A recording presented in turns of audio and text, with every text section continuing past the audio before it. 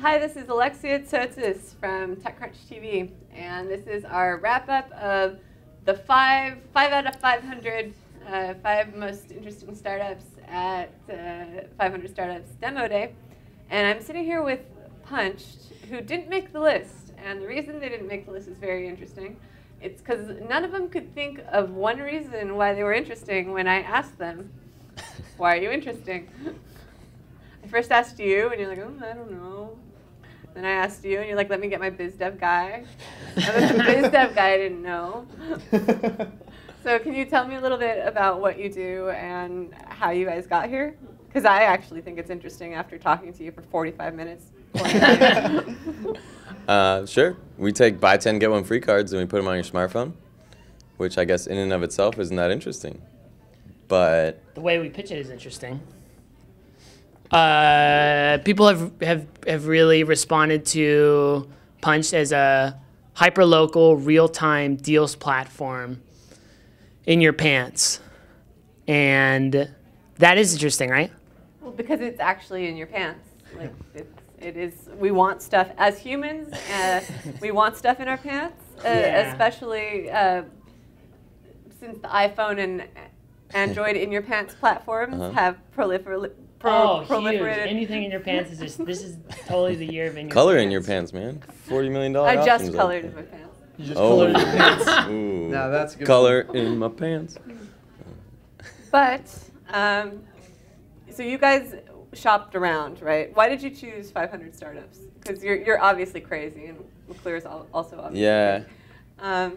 We like how crazy McClure is. We didn't get into Y Combinator. We got into AngelPad, but they had a competing products. They wanted us to pivot, and we didn't want to do that. We didn't want to leave our users stranded. So we came up to 500 Startups, and I introduced myself to Dave. Xander introduced himself to Dave, and Niket iced him. So. What do you mean by iced? So the morning of our interview, we thought that we had no chance with Dave McClure. We're a couple of really young guys, totally new to the scene. And we had read about Dave McClure that he was kind of an asshole. And so in the morning, we had joked about it the night before, but in the morning we stopped at a liquor store and we bought a 6-pack of Smirnoff Ice. And like Reed said, he introduced himself to McClure. We saw McClure sitting at his table writing an email. Reed introduced himself to McClure, and I introduced myself to McClure, and then Niket comes with the Smirnoff Ice from behind and says, Dave McClure, you've been iced. Slams down the table. Dave McClure, luckily, bursts out laughing. We didn't know what to expect. We didn't know if he'd get it. Luckily, he did. He loved it. He totally got it. I think gave him a good idea of our character and what kind of team we were going to be. The Smirnoff Ice is actually still in the fridge. Dave's kind of a pansy and didn't want to drink it.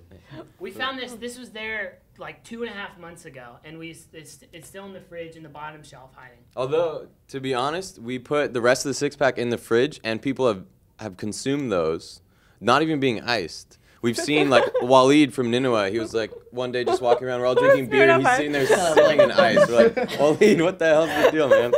But hey. That's a great test for the people who eat the stuff out of the fridge that's not theirs. Like if someone's eating stuff out of the fridge that's not theirs, I bet you it's Waleed. Oh, interesting point. He's here a lot. Yeah, he's here till midnight, so I'm sure he does that stuff. And I mean, we were blown away by the space too. We kind of walked in. I don't know if you have any shots of like the space, but I don't know if you've looked out the window. It's kind of amazing. And I know. I feel so dumb saying, "Oh my God, it's so nice outside." Oh my, like I've said it about 20 times. You don't want to like stereo tweet, but you're like, "Damn, it's really nice." It's really nice out here. Better than Google You know the Google SF view? It's over the Golden Gate Bridge. You guys should go. Sure, yeah. You know anyone at Google SF? We'd love to go. I know quite a few people. Nice. Alexis gets around at Google SF. Alexia. I was trying to like tell someone else, so it wasn't you, but all right. All right. So seriously now, ices and in your pants aside, your mobile platform for loyalty cards is serious business, right? Like, does anyone know how big your market is? Business guy? How many small businesses are there in the country? Yeah, I mean, like the thing is, a lot of people are like talking about larger companies looking at chains and stuff, but in general, the small business market's like you can't even really quantify because no one's actually been able to crack it as well. I mean, Groupon and stuff like that's been doing it, but we think it's neat because we fundamentally want to get rid of these cards. And that in itself is used a lot by a lot of Americans, and we're just kind of like... Yeah, 75% of Americans have one of these cards in their wallets. So, you know, in the next few years, everyone will have a smartphone, and then there's like 220 million Americans that will use our service right there. So do you consolidate all of the cards into one app, or? So we don't consolidate other people's cards. We have our own cards. So you just have the Punched app, and then you get cards at the various businesses you go to. So we have to sign businesses up, which is the tough part of our job. What businesses do you? I mean, I would try. We should talk to Smirnoff and see if we we can get into some of their venues. Yeah. We have a few Jamba Juices, Pete's Coffee, Carl's Jr. What else? Taco Bell. Yeah, combination. Sorry. Also, we kind of like look at small shops, mom and pop shops. You know, if you think about like all these awesome apps that like Starbucks and stuff has, there's pretty much nothing for the rest of, like, you know, if you start your own small business. So we'd like to give them some digital presence that they couldn't have because it costs so much. And we've been working hard at getting on universities where it's, you know, a bunch of kids that can't cook. They have plenty of money because their parents, you know, pay for their college, and they go out to all their favorite shops. I'm sure you guys probably remember all your favorite shops in college. Maybe. Maybe. The bookstore. The bookstore. We're actually. I was fond of the bookstore. We were actually in the bookstore on the Cal Poly campus. Yeah, that's right. So you had to buy little chocolates though. It's not that interesting. So as a consumer, I can download Punch. What's my process here? I'm downloading it, and I'm only using it at stores that support Punch. So we promote Punch really heavily in the stores that have Punched. So ideally, you go to a store and you download Punched there.